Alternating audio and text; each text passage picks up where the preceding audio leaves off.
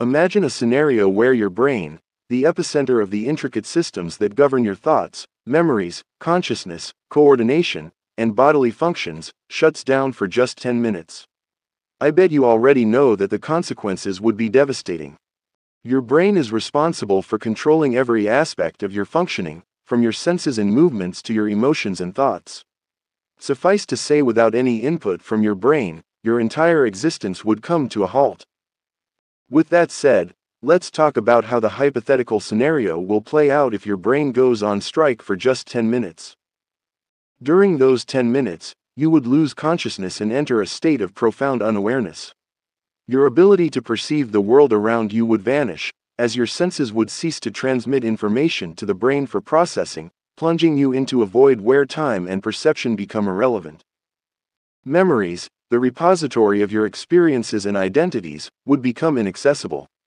The intricate networks of neurons that store and retrieve memories would cease their operations, leaving you in a state of amnesia. Moreover, without brain activity, there would be no communication between your muscles and your brain, therefore, your body would be paralyzed. You would be unable to control your body movement, including your bowels. Try to imagine the messy consequences of being unable to control your bowels, especially if your large intestine is already due for a dump. The brain is also responsible for regulating vital functions such as breathing and heart rate. The brain plays an important role in regulating and controlling the heart's activity through the autonomic nervous system. The brain sends signals to the heart, influencing its rate and rhythm. If the brain ceases to function, the communication between the brain and the heart will be disrupted and all the automatic processes would come to a grinding halt.